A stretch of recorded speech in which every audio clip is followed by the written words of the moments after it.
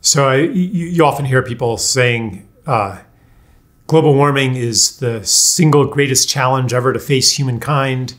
We've got to treat it as just like World War II and fully mobilize society in order to combat this problem. And nothing else really matters. Compared to this, nothing else is important. I've had environmentalists say this to me, really, like, come on, Charles, yeah, you might be interested in repairing relations between the genders, or you might be interested in reviving dying languages, or even in saving the lions in Southern Africa, or something like that. But those are not actually important, because if we have runaway global warming, then there aren't going to be any lions. There are not going to be any communities. There are not going to be any languages. Now is not the time to pay attention to all those things. You have to devote all of your efforts to the one important thing. The one thing that solves everything else, or that allows us to even have the chance to solve everything else. So I'm suspicious of this narrative. It is very much a fundamentalist narrative, and it's very much a kind of war thinking. Because when the enemy's at the gates, then you sacrifice everything else for the war effort. You sacrifice civil liberties. You sacrifice the arts. You sacrifice the finer things in life. And it becomes a way to control everybody and deny what makes life beautiful. And that doesn't mean that there isn't an enemy at the gate. I'm not saying that there is, and I'm not saying that there isn't right now. That's not my point. My point is that there is a fundamentalist or war mentality operating in the standard narrative of climate change. And you could call it global warming fundamentalism or carbon fundamentalism. Here's the one important thing. It's also very similar to the mindset of money, which is, I think this is how we, or one of the major ways in which we habituate to this kind of thinking, that if I only had enough money, I would be able to solve all my problems. It's the one thing that gives birth to everything else.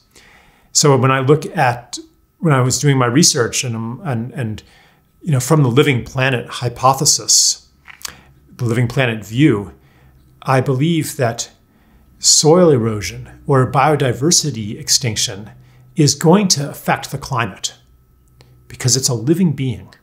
And if you have, say in your body, if you have massive cell death, if you have an organ deteriorating, maybe you won't be able to regulate your global ecosystem, your body temperature even.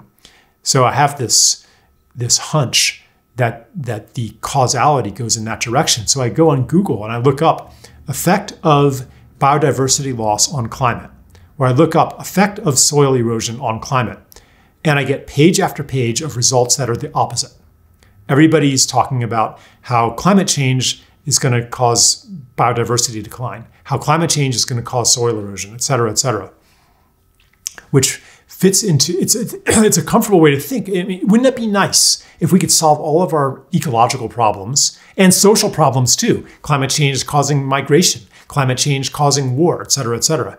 Wouldn't it be nice if we could solve all our problems by addressing this one thing that can be, and that for which our progress can be tracked by measuring a number, and it becomes a min-max problem. It becomes a matter of reducing a number, making a budget, reducing this much carbon here, offsetting this forest here with another one there, with solar panels here, et cetera, maybe using carbon capture machines to draw down carbon from the atmosphere, et cetera. Like, this is something that we're very familiar with, this kind of thinking. So it is a reduction, a comfortable reduction of health, which is organic and physiological and nonlinear, into a matter of a quantity. That is a kind of a reductionism. And what is the problem with that? It leaves out everything that doesn't fit into that measure. the things that we can't measure, the things that are unmeasurable, the things that we don't understand and cannot predict, they get left out. So in the carbon reductionist frame, how important is an elephant? How important is a whale? How important is a beaver? What's the carbon contribution of these? It's really hard to measure. A bear.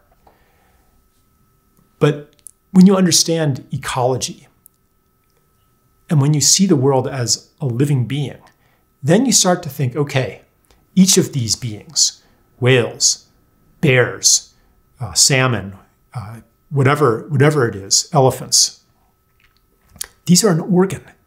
These are a tissue. These have a role to play in maintaining health. And so you start to look for it.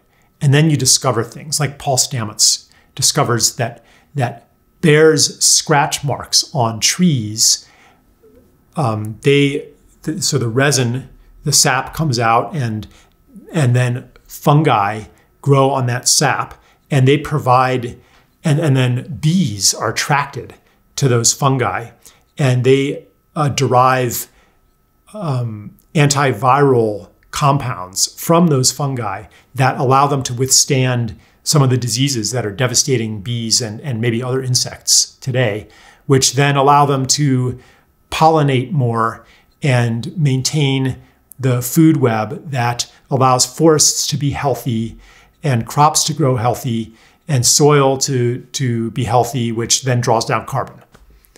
So, actually bears are important, but can you put that in a model? Can you put that into a climate model?